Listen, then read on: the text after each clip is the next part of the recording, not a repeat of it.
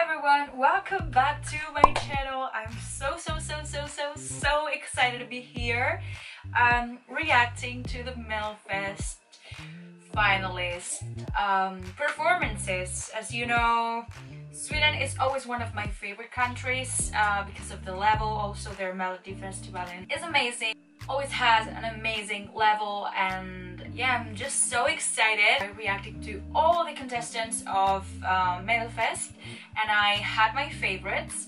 So yeah, today we're going to react to the selected ones, to the finalists, and oh my god, I cannot wait. The mamas are back, daughter is back, Eric Saade is back, and all of them have been selected for the final, which I'm so excited for. So, oh my god, you know, like, let's go into it. Let's start reacting with the semi-final one. With Arvingarna. I don't know, these guys are always in the final. As you know, like, I don't think I'm gonna like this song.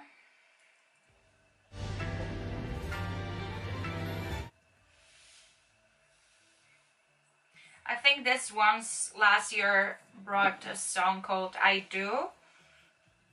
But the staging, it looks very good.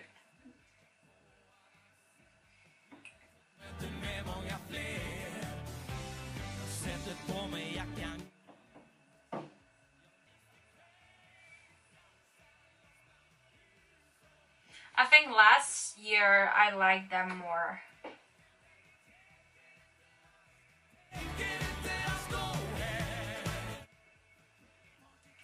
I mean, it's a very Swedish song. It's not that I don't like it, it's that I don't understand the lyrics. I don't think they're going to take this this type of music. Of course, Melodifestivalen is a big deal in Sweden, and it's not just because of Eurovision, they actually enjoy it. But you know, like, I don't think this is going to be an option. So it's okay that they appreciate the Swedish culture, but I'm not really sure if this will make it to Eurovision. I don't see this. I won't like that to go to Eurovision because I don't understand anything. So yeah, but it's not a bad song. Next one is Dandi Saucedo with Danza. I remember it was like a rap style in live, which I... okay. Okay, that sounds interesting. And the staging is also interesting.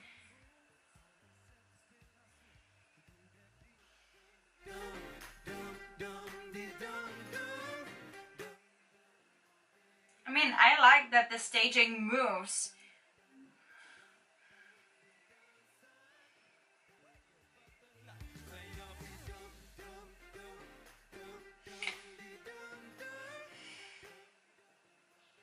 I mean, the chorus, it's catchy and it's interesting, but since I don't understand anything, if it was in English, maybe. It reminds me a little bit to Ben Dolik's style last year, this club style. And also the voice is nothing new or something, you know, that catches my attention. Okay, they have this choreography, it's catchy, but we also already have, you know, this kind of performance at Eurovision. We also have Lithuania. Next one, which is Anton, Ewald. Yeah, I remember I was interested in that boy, and then daughter, which I think it's okay, it's interesting. So. Yeah, let's listen to Anton, Ewald. Okay. The beginning is interesting.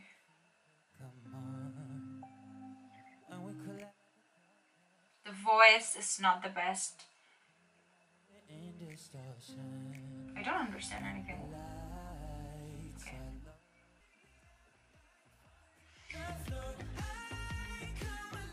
I'm not, for now, like, I'm not very interesting. It's been a minute since I've been listening to this. And the staging It's nothing new. Okay, now he's gonna... Okay, now he's at least dancing. But if I would listen this song without watching the performance, maybe it's one of those songs that I have to listen to more than once to start liking it. But not a big deal. Not a big deal. I mean, the performance improves when he starts dancing, but nothing new either, you know? I don't like his voice.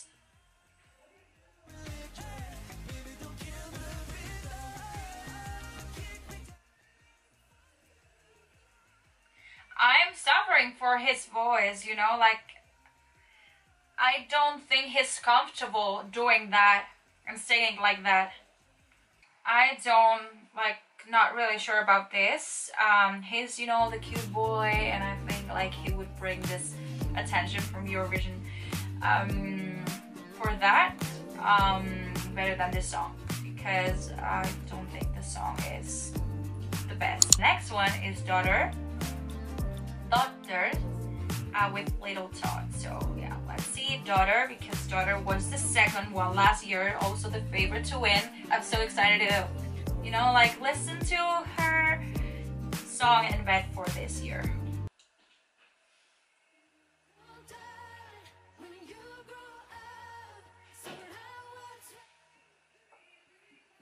Okay.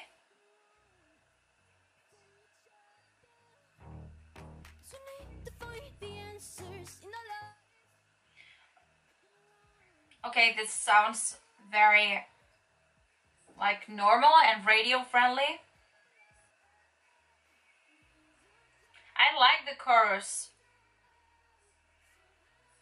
The big, like, this violence, also the backing vocals. Oh, this part is interesting.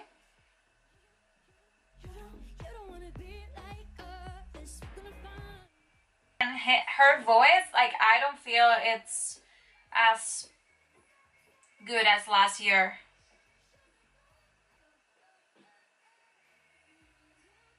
I think the only part I like from this song is the chorus.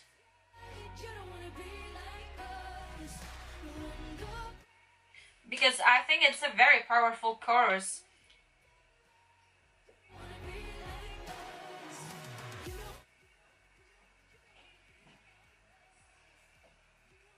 It's a very normal song, like, I prefer last year Bulletproof. Let's see now.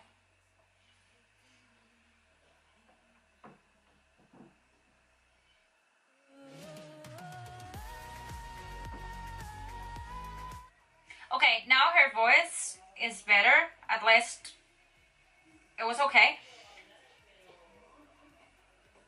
But I think it's a very normal pop song, you know, it doesn't...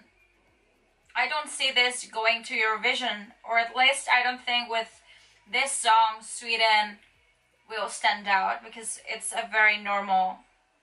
I think it's a very normal pop song. The staging is great, but I don't think the song is the best. You know, I really like the chorus, but nothing else. Moving on, let's go to semi-final 3 with Charlotte Perrelli. Okay, this sounds interesting.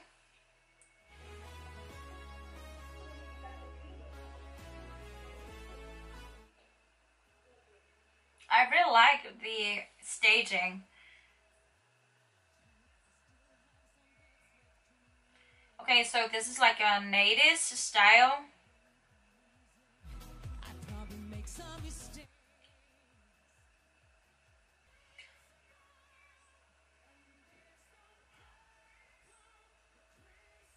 Okay, I like this. It has strength.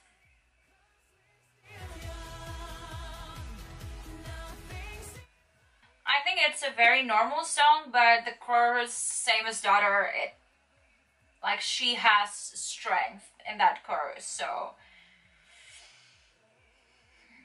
I think Eurovision songs are maximum 3 minutes, and you have to offer something in those 3 minutes, you know, because if someone listens the first minute of your song and they disconnect, that's not a good sign. Like, that's not a good sign.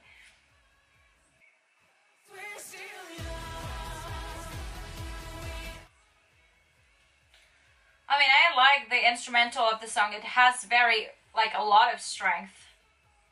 And she has an amazing voice.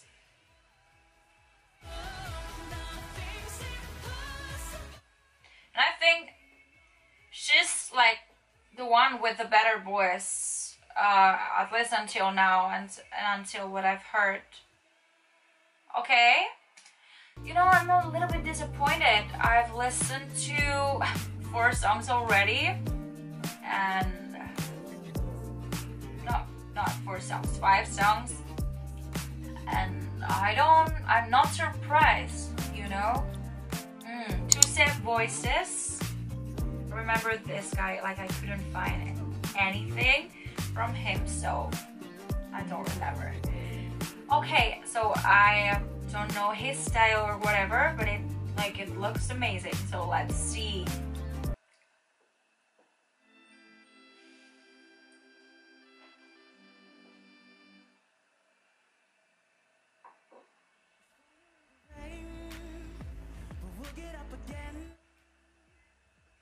Okay.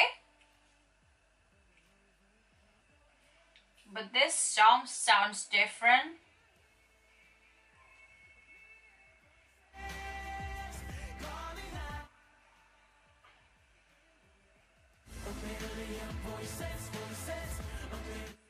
Okay, I like this part. I mean, I feel this chorus has strength, but not enough. It's not enough. Okay, I like this part, but I don't like the staging here. Okay, this part is better. Very normal song again, like I'm not very impressed. Okay, now let's listen to the mamas in the middle. I'm so excited for them. I like everything that they sent, like they sing. So yeah, let's hope that her song have, you know, like strength and add something different. I think it's very difficult to get a better song than last year. Last year for me it was one of my favorite, and I think it was amazing. So yeah, let's see this year. Okay, let's listen to the mamas, and then Eric Saade. You know, like the mamas and Eric Saade were my favorite. So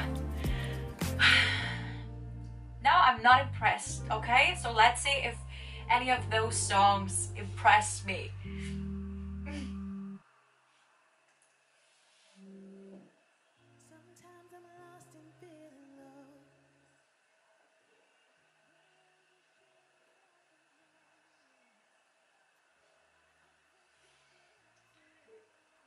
What I really liked about last year is that the song had a lot of strength at the beginning.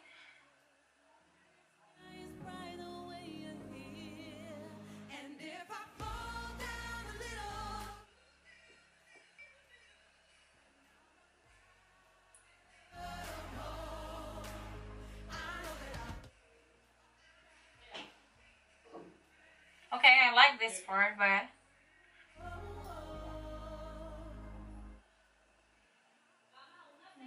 last year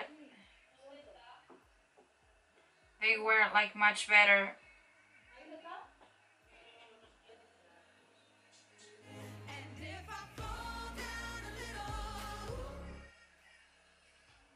And also the staging, last year they had so much strength, and I don't see this strength this year in any of the songs I've listened.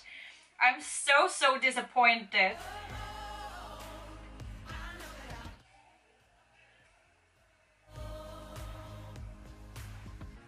I don't like this. Like, I like it, but I don't like it for Eurovision. Okay, let's see now. Last minute of the song. Okay, this part has strength. Maybe I have to listen to this song more than once to start liking it, but it's not like last year. I remember when I listened to the Mamas, they became my favorite right away. But this year, I mean, it's a great song, but I think they could have found a better song. Or maybe they want to change completely the style. I'm feeling bad for them, I'm feeling sorry for them because last year they won and they weren't able to go to Eurovision. But I don't think this year's song is as good as last year. And actually, any of the songs. Yeah, let's listen to Eric Saade to see, you know, every minute. Let's see if I like this or not. I'm so curious. Okay, like, oh, this sounds interesting.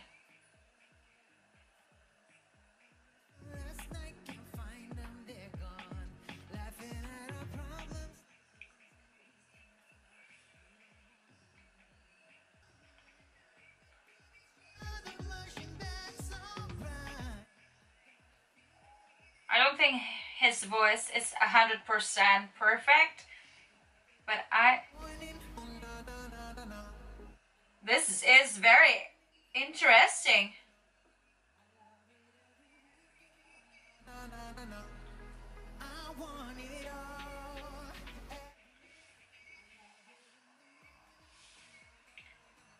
This is something different. This is something that can bring people's attention. I mean, I don't know if they could win with this. And I like the staging. It's so simple, but the song, you know, it's interesting.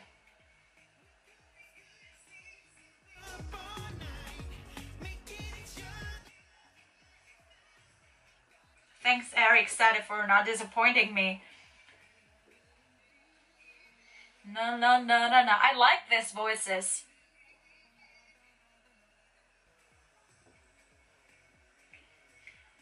Like this part where he dances, like, I think it's very strong in terms of communication. It's like he's facing his shadow. Ah, that's all. I was expecting something else. Okay, I think that's interesting. I don't know if I would prefer Eric Saade or the Mamas. Maybe Eric Saade because it's something different. I don't know if in terms of, you know, vocals, I would choose Eric Saade because his voice is a little bit vulnerable on stage. Like, I suffer when I listen to Eric Saade singing in live. But definitely, I think it's something different and something that can get people's attention at Eurovision. I think this song could be competitive in Eurovision with the Mamas as well, but I think this song has, you know, more potential to like stand out. Now I'm going to react to Second Chance's winners. Let's listen to Alvaro Estrella Baila Baila. This is reggaeton vibe, so I guess, or I assume, so yeah, let's listen to Baila Baila. Okay. This sounds like Juan Magán. Okay.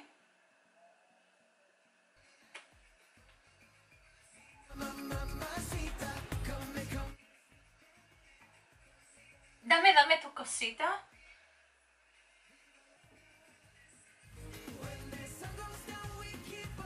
I don't like this.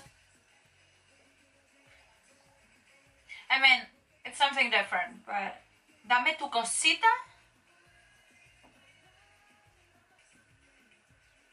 I prefer last year as well. What's tu cosita? I'm like offended. What's tu cosita? Mamacita, dame tu cosita. What's the cosita? Like, what's the cosita? Tell me. I don't like this. I don't like this. This is not what I expected. And also his voice is not the best. Oh, Melfest, I think the level of this year is not as good as last year. Maybe because last year it was so good that I was so excited to see the final, and this year I don't know if I'm excited to see the final. Of course I want to watch it, but I'm not sure, to be honest. Paul Ray, The Missing Piece, I really like last year's Paul Ray song, so baby, I've been talking in my sleep. I really like that song, so let's see this year. I've been a puzzle. No one could. Okay, his voice sounds better than last year. I'm done with being strong. Okay, this reminds me a lot to Ed Sheeran style. I'm not really sure if it's the best option to bring to Eurovision, but I mean, it's not a bad song.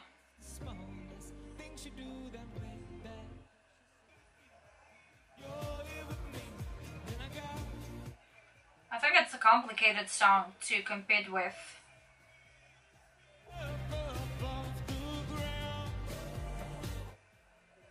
But I think his voice is better than last year. Of course, I think last year the song, it was more difficult to sing it.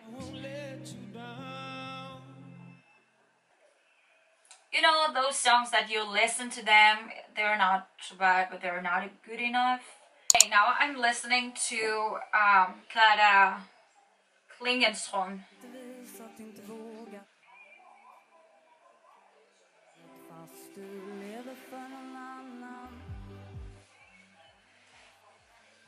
Not a big deal.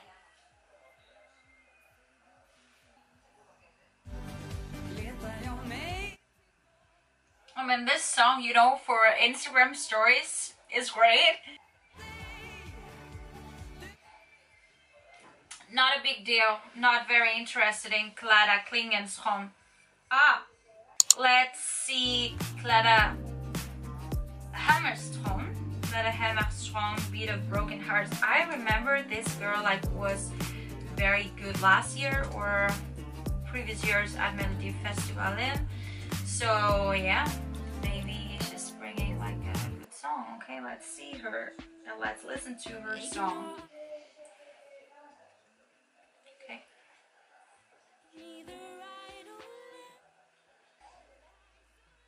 Not something,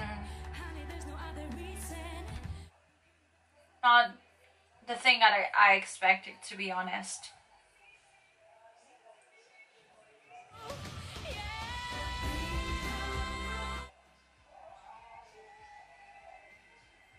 I mean, her voice is good, but it's not my favorite.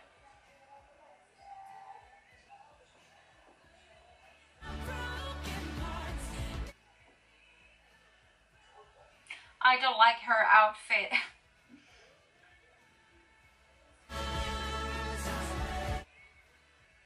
I mean, it's a good song, but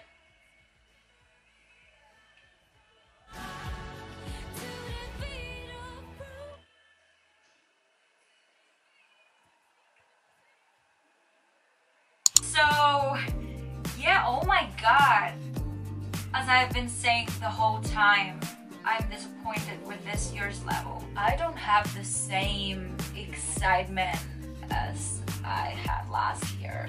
Like, definitely, like, I think the favorites this year are not as powerful as other years. So, yeah, I think my favorite are Eric Saade, the Mama's Voices, which I see that it's the, you know, it's a favorite to win, at least in betting odds. I don't see it. For now, I cannot decide. This is too hard for me. So yeah, what do you think? What's your favorite song? What do you think it's, you know, the best to go to Eurovision? Or what is your favorite song even without thinking about Eurovision? yeah, if you like this video, give a thumbs up. Don't forget to subscribe to my channel to see more Eurovision videos, and follow me on Instagram where I will be reacting to a final of Melodifestivalen and also sharing my favorite as soon as I choose one.